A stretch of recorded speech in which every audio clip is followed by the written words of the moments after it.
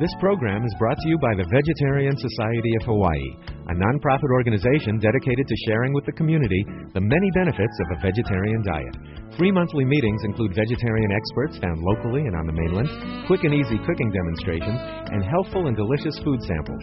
Members enjoy an informative quarterly newsletter, social activities, and discounts at many vegetarian-friendly restaurants and health food stores. For an application, call 944-8344. That's 944-8344. Or visit our website at www.vsh.org. vsh.org.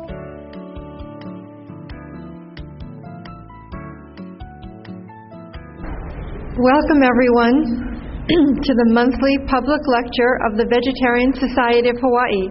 We thank you for coming. The Vegetarian Society of Hawaii is a not-for-profit volunteer organization founded in 1990 for the purpose of promoting animal rights, human health, and protection of the environment by means of vegetarian education. It's the largest regional vegetarian society in the country with over 1,800 members. It's now time for our special guest. We're delighted to welcome back to Hawaii Dr. Michael Greger. This is Dr. Greger's third visit to Hawaii in the past few years from his home in Boston, and he's developed a new topic for us tonight entitled Stopping Cancer Before It Starts. He will also be speaking at UH Manoa tomorrow at noon in the Art Building Auditorium. That talk is co-sponsored by the Vegetarian Club of the University of Hawaii at Manoa, and his topic will be Going Vegetarian. Dr. Greger is a nationally recognized speaker on a number of important public health and social justice issues. He's been invited to lecture at countless universities, medical schools, and conferences around the world, including the Conference on World Affairs. Based in Boston, he's a general practitioner specializing in clinical nutrition and is a founding member of the American College of Lifestyle Medicine. He's the author of Carbophobia, The Scary Truth About America's Low-Carb Craze, and Heart Failure, Diary of a Third-Year Medical Student. He's contributed to a number of other books on nutrition and safety issues as well. Most of these books and some others, including CDs, are available for sale at the table over by the windows also. Dr. Greger is a graduate of the Cornell University School of Agriculture and the Tufts University School of Medicine. Now, please welcome Dr. Michael Greger.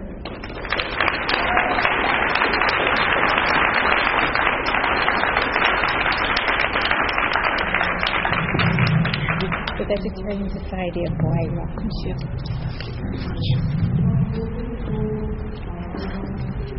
How many people in this room personally know someone that died of cancer?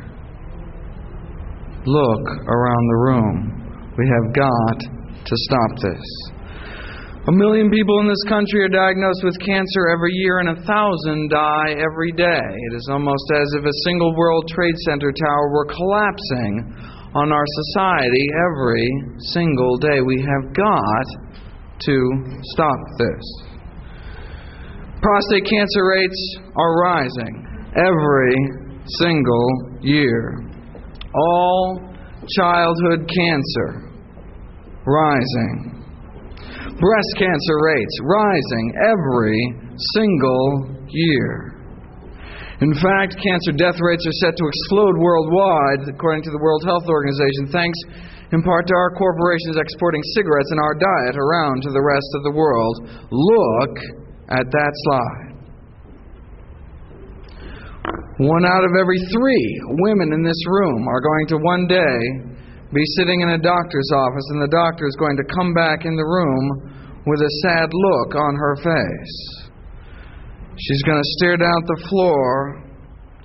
She's going to say, "I'm really sorry, but it's cancer."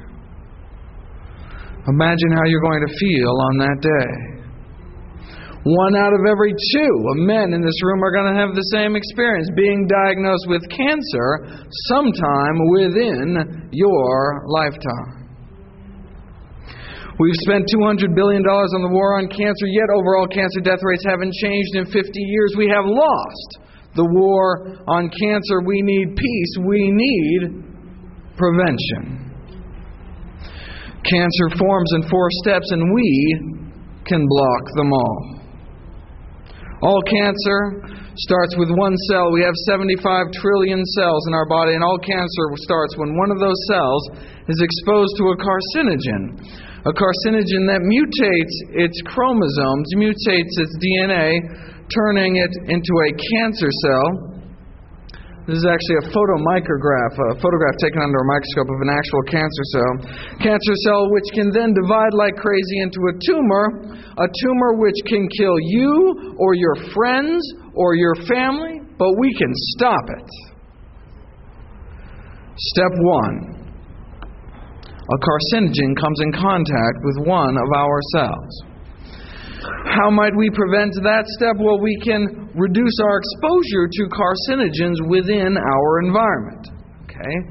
So, what are some common carcinogens? Anyone? Tobacco smoke. Fantastic. Others?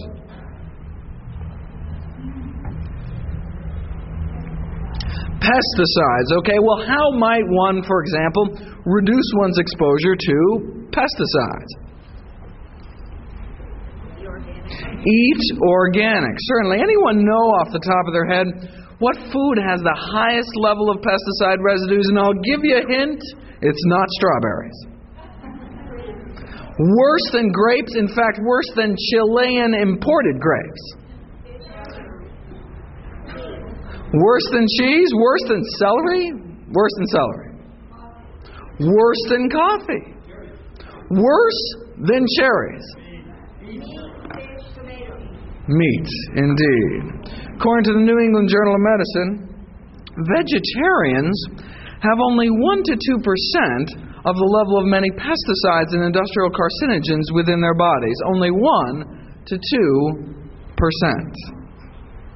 The most powerful known carcinogen in the world is a man-made industrial toxin called dioxin, like Agent Orange. That's a type of dioxin. When you hear about someone referring to toxic waste on TV, they're probably talking about dioxin. And through food alone, non-vegan Americans, meaning Americans that eat meat, dairy, eggs, are getting 22 times the maximum tolerable exposure set by the EPA for dioxin levels in their diet.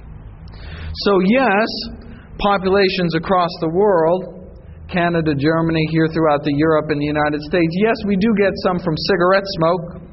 We do get some from just breathing our air. Can't do much about that. Here in the United States, we don't get a lot from horse meat products, but we do get it all from, if you look here, beef, chicken, pork, cheese, milk, eggs, and fish. The number one source of dioxins in our food supply in the United States. When researchers have actually taken samples from supermarkets across the United States and combined all the really dangerous pesticides and chemicals, PCBs, dioxins, put it all together, this is how much you get in your diet if you eat beef. This is how much if you eat chicken, hot dogs, fish, God forbid, ice cream. This is how much you get if you eat a plant-based or vegan diet. This study looked at the pesticide contaminants in human breast milk depending on the dietary habits of the mothers. They wanted to see those eating meat versus those not eating meat. And as you can read, the lowest levels of DDT, a banned pesticide, dioxins, and PCBs were found, of course, in the milk of vegetarians. Nursing infants with non-vegan mothers are getting up to 65 times the maximum tolerable dose of this toxic waste. Now, breast is still best even when we're exposing our babies to these levels of toxins, but vegan breast milk is better. The most prestigious scientific body in the United States, the National Academy of Sciences, recently released a damning report on the amount of dioxins in our food supply. And their number one recommendation was that all Americans need to reduce their consumption of meat. And they meant all meat, even chicken, even fish, even dairy. And the reason is that dioxins are stored in animal fat. And the higher you go up the food chain, the more concentrated these dioxins get. And you say, wait a second. Americans, we just eat kind of one step up on the food chain, right? We eat plants, and we eat plant eaters, herbivores like cows, etc. Why are non-vegan Americans still getting 22 times the maximum tolerable dose of this toxin? Well, for any of you who followed the mad cow disease story here in the United States, you'll know that there are no more herbivores in modern corporate agribusiness. Millions of tons of fat is scraped from the carcasses of livestock and goes straight back into animal feed. And then the fat trimmings from those carcasses gets fed to other animals, and the levels of dioxins gets higher and higher. Not only have we made pigs, chickens, cows into meat eaters in this country, but into cannibals as well. Let us take a look at the top of the food chain. Fast food restaurants. And if you can read this in very small type, it starts out saying, yes, dairy products, meat and fish are the primary source of environmental exposure to dioxins for the general population. But it goes on to say, what about fast food? No one's ever studied that until this very important landmark study. They looked at McDonald's, Big Mac, compared to Pizza Hut cheese pizza, Kentucky Fried Chicken, and Haagen-Dazs ice cream. And they found quite the toxic soup. Even DDE is how you measure DDT levels in foods, and you'll see this was a pesticide considered so dangerous it was banned decades ago, but still exists in our environment. And as you can see, ice cream follows a close second to McDonald's Big Mac. Wait a second, though. I mean, it's the dose that makes the poison, right? I mean, it doesn't matter if there are hundreds of carcinogens in these foods if there's not enough to actually affect. I mean, do you have to eat like 100 burgers a day to reach any kind of tolerable dose? Well, here's actually the data on quantity, which I will turn into graphical form to make it a little more easy. According to the U.S. Environmental Protection Agency, the EPA, the maximum tolerable exposure to dioxins for children is 120 femtograms a day. Now, this is less than a trillionth of a gram. This is truly the most toxic substance known to humankind. So 120 is kind of the safety window for our children in terms of daily exposure through diet. Well, so how much is in these foods? How much is in a McDonald's Big Mac, for example? Is it like 50 femtograms, almost half the tolerable dose? Is it 100, almost a full complement of our allotted allowance for our children? Or in one slice of pizza, this is per serving, one drumstick, one scoop of ice cream? Well, let's look at ice cream, for example. Ice cream has not 100 femtograms, not even 200, but according to the best data we have, ice cream, a single scoop, has not 100, not 200, but up to 49,000 femtograms of dioxins in every single scoop. In every Big Mac, up to 50,000 femtograms.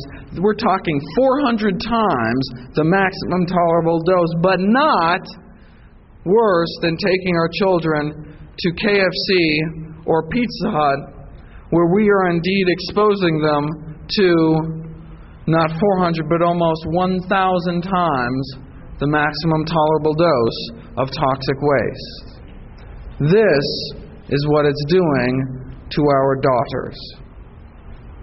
There's a landmark study done at Harvard, looked at nearly 100,000 women, and Harvard researchers found that young women eating the most animal fat had significantly greater risk of developing breast cancer. According to this study, those that ate the most red meat and dairy had over 75% higher chance of developing breast cancer. Conclusion: intake of animal fat, mainly from red meat and high-fat dairy foods, during premenopausal years is associated, indeed, with quite an increased risk.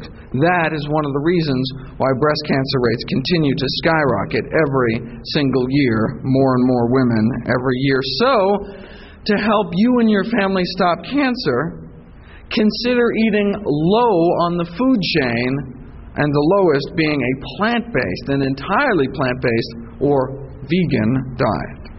There are lots of other carcinogens in meat. There are the nitrites in processed meats, giving them that nice bloody pink color.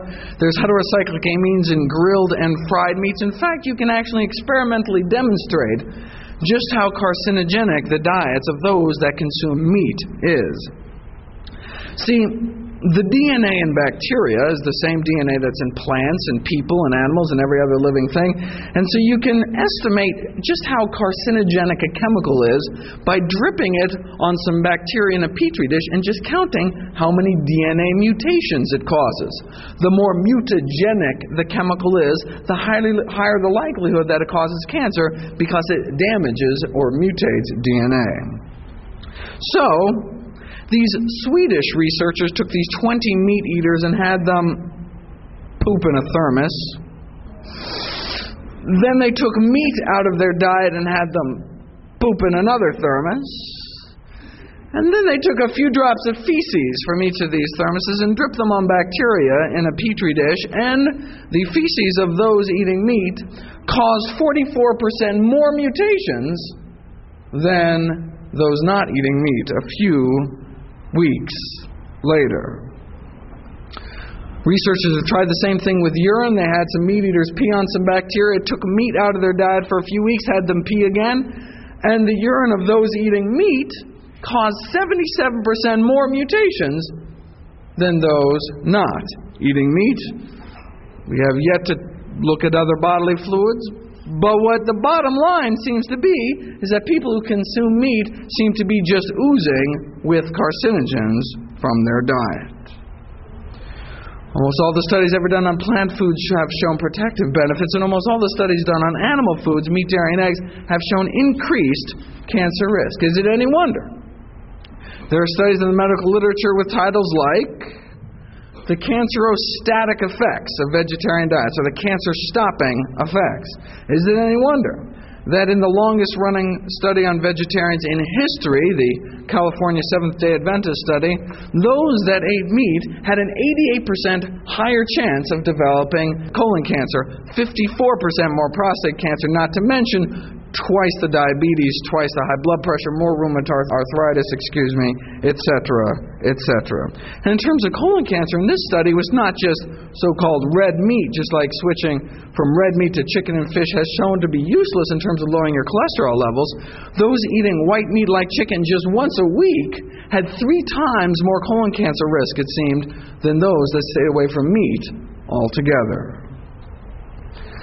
The most comprehensive report on diet and cancer in history was published in 1997. We have an update coming in 2007, but until then, this is the best we have. It looked at every single study ever done on diet and cancer, reviewed over 4,500 studies, took 4 years to complete, written by the top cancer researchers all around the globe.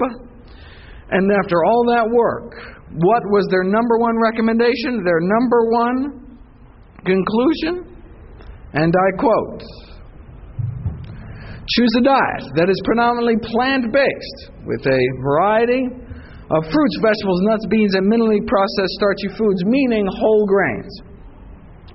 So, fruits, vegetables, nuts, beans, and whole grains, that's what thousands of studies point towards for cancer prevention, a whole foods, vegan, or plant-based diet. In the January issue of Scientific American, it was noted, quote, cancer is most frequent among those branches of the human race where carnivorous habits prevail, unquote. That was the January issue in 1892. This is nothing new. In fact, if that isn't early enough for you, we can go back in time to one of the earliest published medical texts in human history back to 1686, and 3.5 centuries ago, they were writing the same thing. Number one recommendation of the American Institute for Cancer Research, plant-based diets. Number one recommendation of the World Cancer Research Fund, plant-based diets. Number one recommendation of the American Cancer Society, more plants, less meat. Number one recommendation of the World Health Organization, more fruits and vegetables. Now, the beef industry disagrees. The National Cattlemen's Beef Association criticized the American Cancer Society guidelines as being, quote, decidedly unfriendly to beef, unquote. Of course, you must remember as recently as 1994, chief executives of another industry, 7 major cigarette corporations, testified under oath that they did not believe nicotine to be addictive, nor that cigarette smoking had anything to do with lung cancer. In much the same way, the meat industry continues to deny that their products have anything to do with our cancer epidemic. Even if you are vegetarian, though, even if you're vegan, none of us can completely eliminate step 1 of cancer development, exposure to carcinogens, because we have so poisoned our world. It's in our air, it's in our water, it's in our soil. We are surrounded by things like diesel fumes, the hole in our ozone layer, vinyl chloride, a gas emitted by PVC plastic, otherwise known as new car smell. Radioactive fallout from nuclear bomb testing has caused cancer in an estimated 80,000 Americans since 1951. We just breathe it in, kind of comes down in the rain. The bottom line is that, yes, we can reduce our exposure to carcinogens, but we can't completely eliminate exposure, particularly in the world we've created. But, even in a perfect world, there are natural carcinogens in plants, like tobacco is, after all, a plant. But even in whole healthy plant foods, there are tiny amounts of natural carcinogens, but our bodies have evolved ways to deal with them. Our bodies has an ingenious array of ways for dealing with ingested carcinogens. Our liver, for example, deactivates carcinogens. All the blood from our digestive tract, our stomach, our intestines, all, before it goes to the rest of the body, first goes straight through the liver. And our liver has enzymes that neutralize carcinogens. Isn't our body totally amazing? And the scientific community just discovered a new way to boost our liver's ability to destroy carcinogens, and that way is called broccoli. Plants are storehouses of thousands of phytonutrients. These so-called phytonutrients, phyto means plant, these are special plant chemicals found only in the plant kingdom. I like to think of them as phytonutrients because they fight cancer and fight aging, little phytonutrients. But there's one type of phytonutrient, isn't even on the graph here, this extends very far out, called a glucosinolate. And these glucosinolates boost our liver's ability to destroy carcinogens, and they're only found in one plant family, the cabbage family. So that means our greens, collard greens, bok choy, beet greens, arugula, chard, kale, watercress, turnip greens, mustard greens, greens, or cauliflower, broccoli, Brussels sprouts, any of these. See, not all fruits and vegetables are alike. Take, say, bladder cancer, for example. Eating fruit does not seem to prevent bladder cancer. Vegetables in general, nothing. Green vegetables in general, nothing. But those eating just a single serving of cruciferous vegetables every day, these vegetables I've been talking about, cut the risk of bladder cancer in half. Why? Because these vegetables boosted our liver's ability to destroy carcinogens before they ever made it down into the bladder. Broccoli helps your body take out the trash. And we're not just talking about bladder cancer here. Studies suggest that eating greens could cut your total cancer risk in half. In half. Greens every day. The single healthiest thing on the planet. So to stop cancer, eat your greens, which we will put down as superfood number 1. So in terms of blocking cancer at step 1, first we have to minimize the amount of carcinogens we do eat. Choose organic, choose vegan whenever you can. And then, to deal with any ingested carcinogens we do ingest, we need to eat our greens. Step 2. We need to block the carcinogen's ability to damage or mutate our DNA. We cannot help but eat some carcinogens, so the least we can do is move them along. That's where fiber comes in, right? I mean, yes, our liver does destroy carcinogens. First, they have to get to the liver through our intestine, increasing our risk of colorectal or intestinal cancer, right? And indeed, fiber is only found in one place, and that's the plant kingdom. Animals have bones to hold them up. Plants have fiber to hold them up. So while animal foods have a monopoly on cholesterol, plant foods have a monopoly on fiber.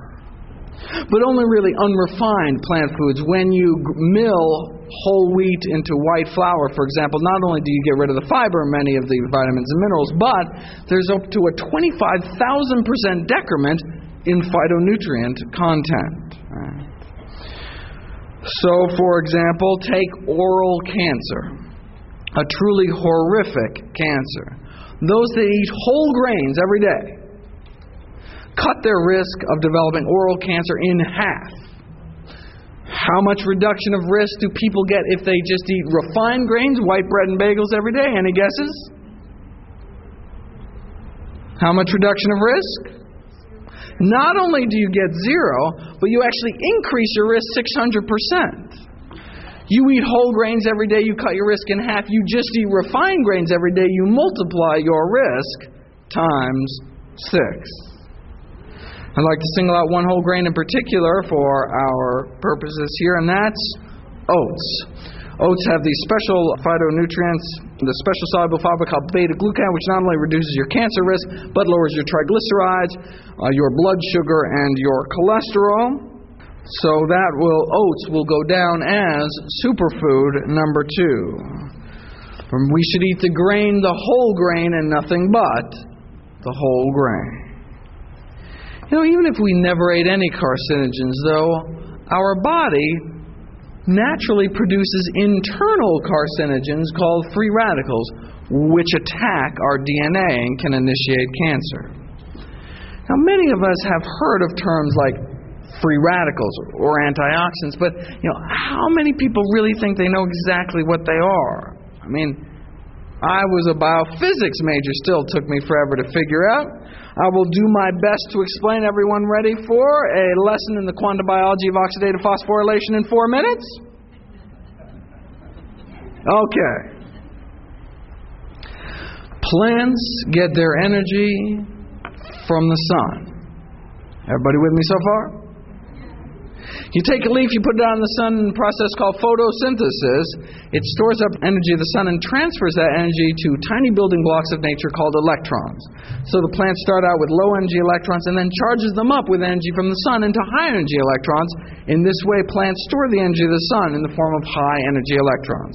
We then eat these electrons in the form of carbs, protein, fat, and transfer these electrons to all of our cells, which use them as a fuel source, as a source of fuel. Now, this has to be done in a very tightly controlled manner in terms of our cells using these high-energy electrons as a fuel source, slowly releasing their energy because these electrons are just packed with energy. In fact, they're like gasoline. In fact, what is gasoline? What is petroleum? What is charcoal, right? They don't call them fossil fuels for nothing. This is just prehistoric plant matter which stored up the energy of the sun, which shined millions of years ago, which we now use to put in our SUVs. Just like it would be dangerous to throw a lit match into a jug of gasoline, it's dangerous for our bodies to release all this energy at once from these high-energy electrons. So, our body takes these high-energy electrons and slowly releases their energy just a bit at a time, like a gas stove, a teeny bit at a time, until all the energy is used up. Then it takes these spent or used up electrons and transfer them to an all-important molecule you may have heard about called oxygen. That's why we need to breathe. We need a place to put these used up electrons. In fact, that's the way toxins like cyanide kill us, is they prevent our body from giving these used up electrons to oxygen. And oxygen just loves electrons. There's one thing about oxygen that's just crazy about electrons. So, while our body is taking its sweet old time slowly releasing the electrons' energy, the oxygen is like waiting at the end of the line, tapping its foot, all impatient. Would love to get its grubby little hands on one of those high-energy electrons, but the body's like, slow down, take your time, we'll give you your electron, but only after we've used up all the energy, so it's safe to play with. And that oxygen molecule's all huffy and be like, oh, I can handle one of those high-energy electrons any day.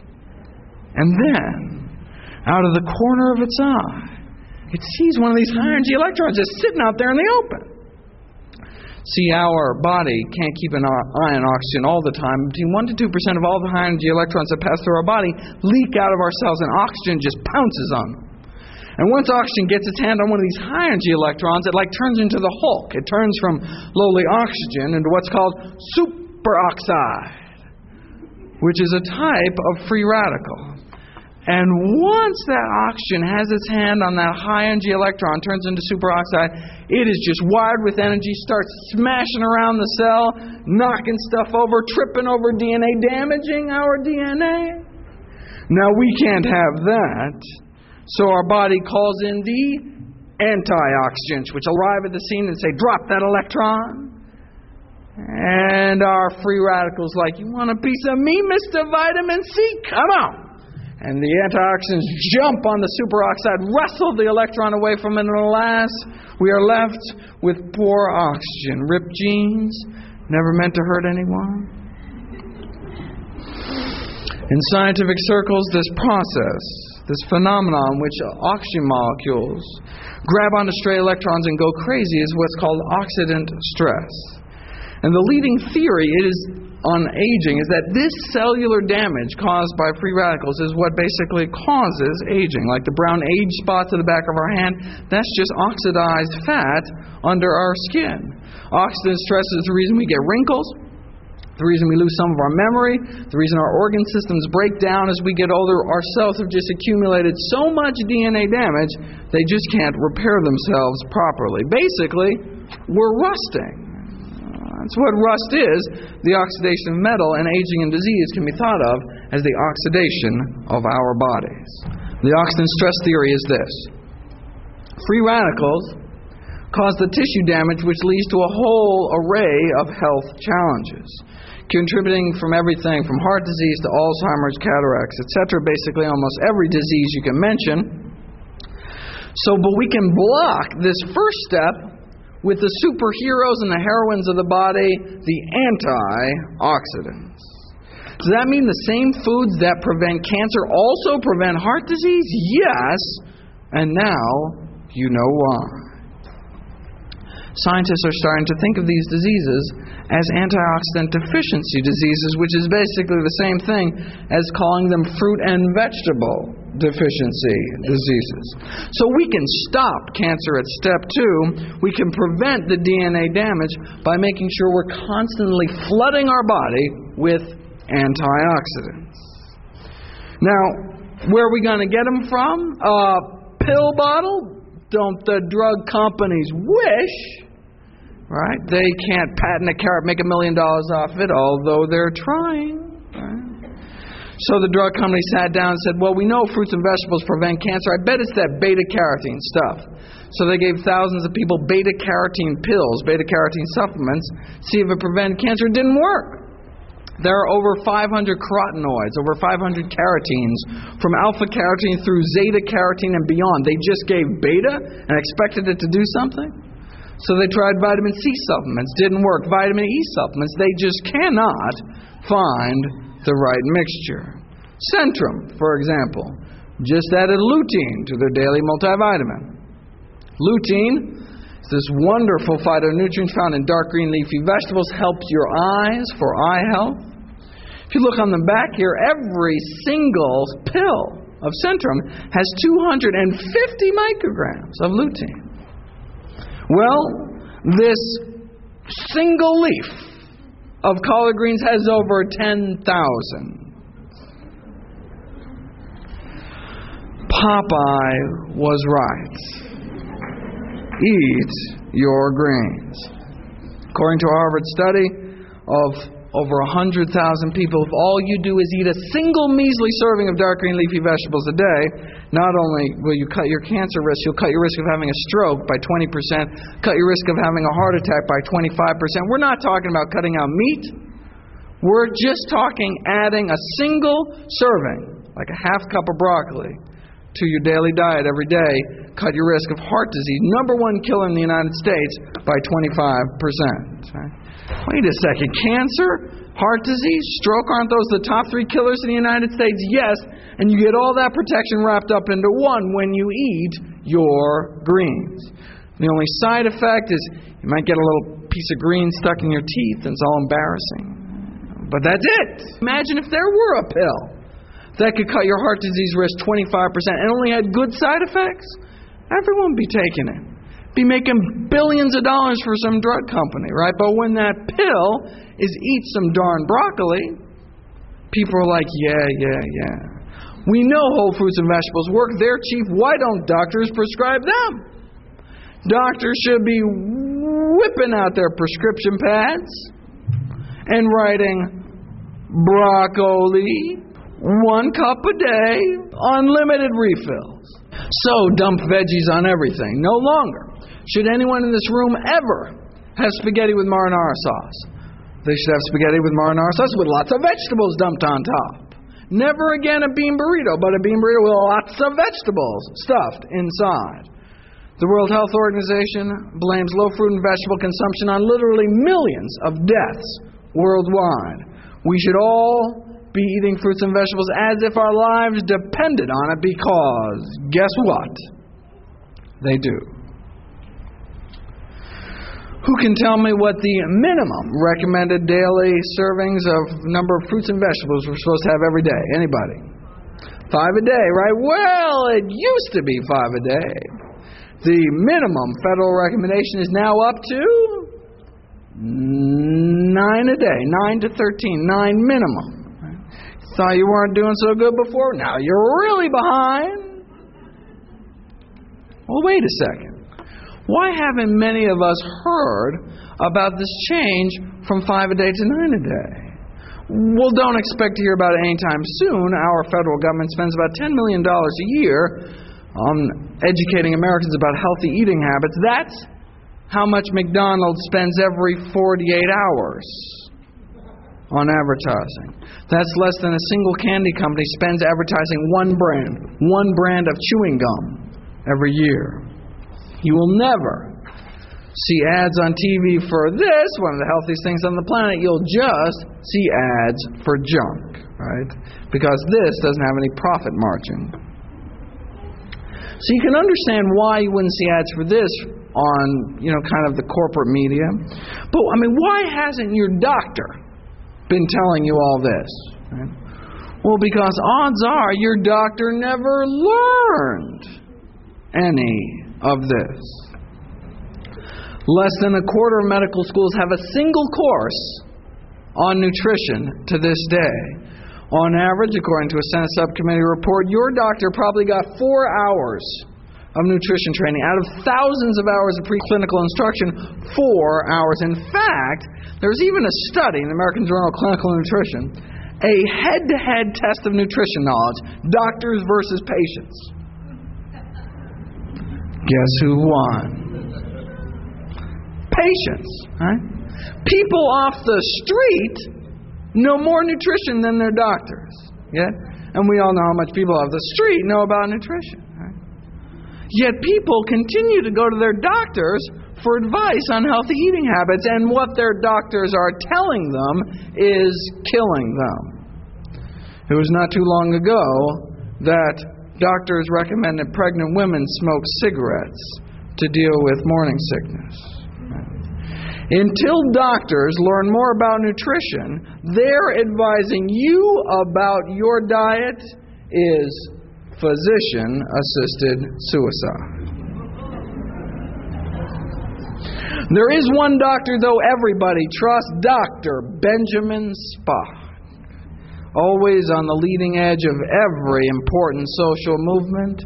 In the final edition of his book, the best-selling book in American history, second only to the Bible, he recommended that all children be raised vegan with zero exposure to dairy and meat. Why? To prevent cancer and other chronic degenerative diseases. Okay, so we need to be flooding our body with antioxidants every day. Where are we going to get them from? Fruits and vegetables. Are there some fruits and vegetables that are better than others? Yes, indeed. So, for example, Tufts University, my alma mater, did a study of 40 common fruits and vegetables a few years ago. The study results got a little press. Anyone remember which food came out number one in terms of antioxidant power? Anybody? No? Blueberries, excellent. Blueberries came out number one. In fact, the top four were blueberries, blackberries, strawberries, and raspberries. So, berries go down as superfood number 3. Studies suggest that eating berries every day could add an entire healthy year onto your life. Just like that. Right? Wait a second, years onto your life and it's delicious. That's what eating a plant-based diet is all about. The vegetable that won the heavyweight title for Antioxidant Champion of the Year was... broccoli came in number 5. Any other guesses? Carrots didn't even make the top 5. Kale came in number 1. Yes, indeed. In fact, the top 5, kale, spinach, Brussels sprouts, alfalfa sprouts, and broccoli. Kale, all hail kale, one of the few vegetables that can actually kick broccolis. But Benjamin Franklin was actually credited for bringing the first kale seeds over from Scotland. Smart man. Here are the top 5. Notice many of these are the cruciferous vegetables. So not only will they boost your liver's ability to destroy carcinogens, but they are just packed to the hilt with antioxidants to deal with any carcinogens that manage to get by. Now contrast this list with America's favorite vegetable, the French fry, freedom fry, and America's second favorite vegetable, iceberg lettuce, of course. Just like the USDA made a mistake in telling people to eat grains and didn't specify whole grains, they made a mistake by just saying eat fruits and vegetables and not specifying the healthiest ones. And the healthiest ones are the ones with the brightest colors. Scientists are discovering more and more about the health benefits associated with the actual plant pigments themselves, which make fruits and vegetables such vibrant colors, like beta-carotene. Makes fruits and vegetables yellow and orange. 2 years ago, Harvard studied 47,000 men, found that men who ate just 10 servings of tomato products every week cut the risk of developing aggressive prostate cancer in half. Why? Cutting your prostate risk in half by eating tomato sauce. Why? Because of lycopene, the red pigment that makes tomatoes red, watermelon red, pink grapefruits pink. Now we're finding more and more about anthocyanin, the stuff that makes blueberries blue. Right? The colors themselves are the antioxidants. The anti-cancer properties of blueberries literally come out of the blue. And that knowledge alone should revolutionize your trip down the produce aisle. What's healthier? Red onions or white onions? Red onions. Very good. Pink grapefruit or regular grapefruit? Pink grapefruit. Very good. All right. Purple grape juice, white grape juice? Purple. Very good. Yellow corn or white corn? What about candy corn? What? It's colorful. Butternut squash, yellow on the inside, or summer squash, white on the inside? Butternut squash, indeed. White chocolate or dark chocolate? Dark chocolate, absolutely. See, you don't need me to go to the grocery store with you. You can make all these calls yourself. Iceberg lettuce or romaine lettuce? You know, you eat an entire head of iceberg lettuce, And you get 10% of your RDA for nothing. So, shop for the reddest of strawberries, the blackest of blackberries, the most scarlet tomato, the darkest green broccoli you can find, because the colors themselves are the anti-aging, anti-cancer, antioxidants. Red cabbage, for example, has 10 times more antioxidants than green cabbage. Granny Smith or Red Delicious? Red Delicious. Purple-skinned eggplant, white-skinned eggplant. Well, only if you eat the skin, right? Because where's the color found? In the skin. You chop an eggplant open, there's nothing in there. Which brings us to an important point. Where is most of the nutrition of this apple found? In the skin, absolutely. Apples have some wonderful antioxidants like quercetin, but they're almost all found in the peel. Look at inside, there's nothing in there. The rest of the apple is basically water, sugar, and air. Air is why they float at Halloween, right? Apple juice, which makes up half the fruit servings of preschoolers in the United States, is basically just sugar water. Doesn't even have any vitamin C in it. Why? Because they don't use the peel in its production. The way you can tell if a fruit has a lot of antioxidants in it, has a lot of vitamin C in it, is you cut it open, expose it to air, and see if it oxidizes. See if it turns brown. Right? Now, you cut open America's two favorite fruits, apples, bananas. What happens? Turns brown right away. Right? But how do you keep your fruit salad from turning brown? Lemon juice, right? You drip the lemon juice on what's in the lemon juice? Vitamin C. The citrus juice has vitamin C.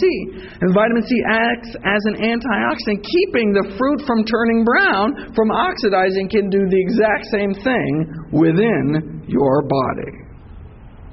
Cut open a mango, what happens? Nothing. Doesn't turn brown. Why? Because look at it inside. It is just packed with antioxidants. Look at that color. And this is not just in theory. You take a peeled apple, put it in a blender, drip some of that juice on human liver cancer cells, and you can actually slow down the cancer growth rate a little bit, but you take a whole apple, you put it in a blender, you drip some of that juice on human liver cancer cells, and you slow down their cancer growth rate over 90%. So if you have a choice, don't peel your fruits and vegetables. And this is actually old data.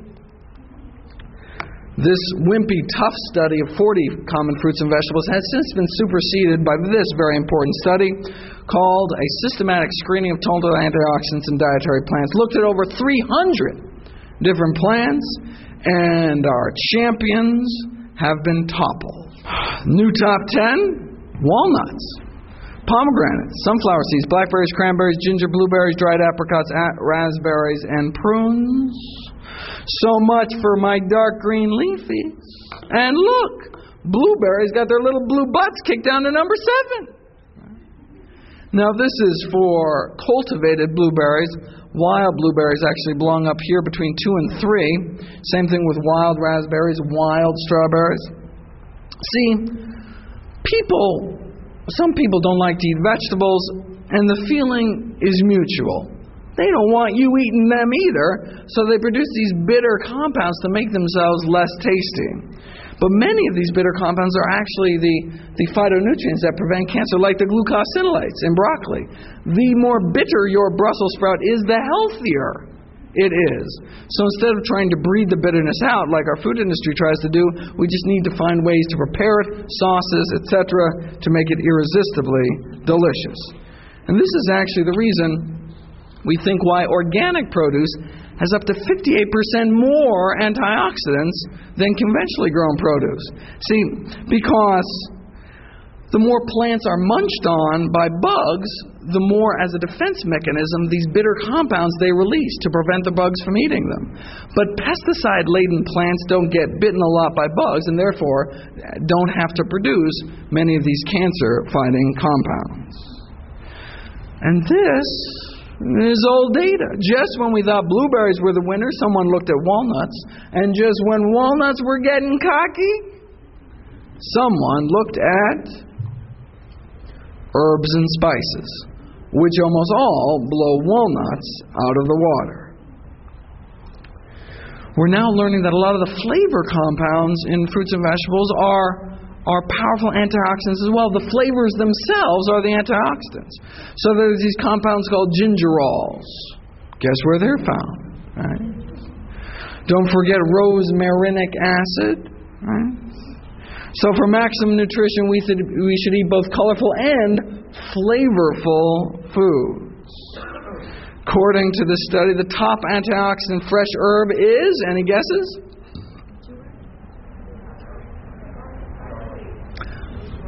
Parsley doesn't even make the list. Oh, I heard it back there. Any gardeners out there? Not basil, but oregano.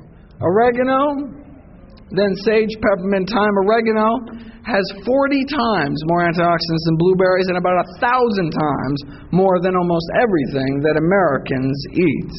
Hey, wait a second, you know what that means, don't you? Dark green leafy's back on top. Yes, indeed. Yeah, but wait a second. Aren't fresh herbs expensive? Not if you grow your own. Oregano's a weed. Will take over your entire backyard. You're going to have to mow it to keep it down. You can harvest hundreds of dollars worth of fresh oregano every single year. Top antioxidant spices. Cloves, actually by a long shot, allspice, and cinnamon. Now, just to put this all on the same scale, this is oregano compared to walnuts, compared to blueberries, compared to everything, basically, that typical Americans eat. Right? See, because this is on a gram per weight basis, right? So, you can eat a whole ounce of walnuts, one little handful, right? But eating a whole ounce of cloves, not so easy. In fact, cloves, I couldn't even fit, is on like the 4th floor over here, right? But, it's on a per weight basis. So, you can imagine how just a teeny pinch of dried spices like cinnamon added to your oatmeal in the morning or anything throughout the day could add so much antioxidant power to your daily meals. And fresh herbs are just miraculous. So we should be eating both colorful and flavorful foods. Anyone think of a spice that's particularly colorful and flavorful? Turmeric, absolutely. With that which makes curry powder yellow. Just last year, researchers at Texas A&M University basically just sprinkled some turmeric on human blood cancer cells, human leukemia cells, and basically these cells stopped growing, stopped replicating, stopped dead in their tracks. So we should all continue to curry favor with our bodies. There are also important compounds, flavor compounds in garlic and onions. Garlic is actually the earliest known plant-based remedy for cancer. The ancient Egyptians were using garlic to treat cancer over 3,500 years ago. Well, now, 3,500 years later, new study just out of Japan, those that ate 10 grams of allium family vegetables a day, right? Scallions, chives, leeks, etc., garlic, onions, just 10 grams a day cut the risk of prostate cancer in half. Now that is three cloves of garlic a day, or just 1 tablespoon of chopped onions a day. You cut your risk of prostate cancer in half. This is how we think garlic works. Every cell in our body is equipped with a fail-safe mechanism to prevent cancer called programmed cell death. If a cell builds up too many mutations, if its DNA is damaged beyond repair, the cell literally commits suicide to prevent itself from turning cancerous. Isn't that just amazing? Here's a photograph of it actually happening. I'm taken under a microscope. This is a normal cell. This is a cell that basically just blew itself up. Right here is a cell that thought it might be turning cancerous, and so jumped on a grenade to protect the rest of the body. Cancer cells don't die, though. We have cancer cell lines growing from people that died decades ago. Why? Because these cancer cells somehow found a way to turn off the self-destruct mechanism. That's where garlic comes in. Garlic somehow seems to reprogram in the self-destruct. You drip some garlic extract on human liver cancer cells, human colon cancer cells, human skin cancer, and all of a sudden these cells look at themselves in the mirror, realize just how horribly mutated they are, and kill themselves right on the spot. So let us add garlic to the list. Same thing happens when you drip orange juice on breast cancer cells.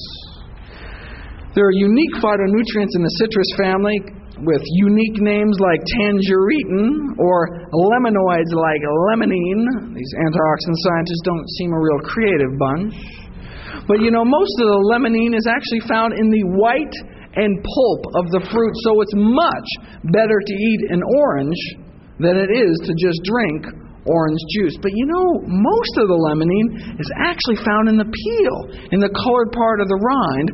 So we need to zest. We need to start putting lemon zest, orange zest, lime zest into the foods that we make, or we can just eat kumquats. Right? These little citrus fruits which you can eat, peel and all, making them the healthiest citrus fruits out there. So we need to rein these renegade cancer cells in by reminding them of their original fail-safe programming by eating members of the garlic family and members of the citrus family. And looking at my watch, due to time constraints, I'm unfortunately going to have to stop there. And you say, well, wait a second, what about the other 2 cancer development steps? What about the other 8? Other 8 of the top 10... Top 12 cancer-fighting foods. That's what handouts are for. Handouts are available on my website. And so my website is drgregor.org. And so the handout that you can download off the website, PDF, has all the lists of all the top cancer-fighting foods and the antioxidant list and the most pesticide-contaminated fruits and vegetables and all sorts of great material. I have this entire lecture on DVD. This goes on for a couple hours because it's a very long talk, and it has all the various stages of cancer prevention here. I also, my latest book just came out 2 months ago in February, Carbophobia, the Scary Truth on America's Low-Carb Craze. If anyone knows anyone on low-carb diets, I've got a gift idea for them. All the money I receive from all the sales of my videos, DVDs, books, all goes to charity, of course. Thank you.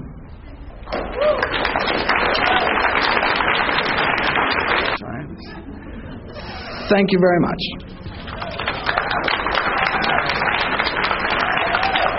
Thank you, Dr. Gregor. That was wonderful. Thank you again for coming. This program is brought to you by the Vegetarian Society of Hawaii, a nonprofit organization dedicated to sharing with the community the many benefits of a vegetarian diet. 3 monthly meetings include vegetarian experts found locally and on the mainland, quick and easy cooking demonstrations, and healthful and delicious food samples. Members enjoy an informative quarterly newsletter, social activities, and discounts at many vegetarian-friendly restaurants and health food stores. For an application, call 944-8344. That's 944-8344. Or visit our website at www.vsh.org. vsh.org.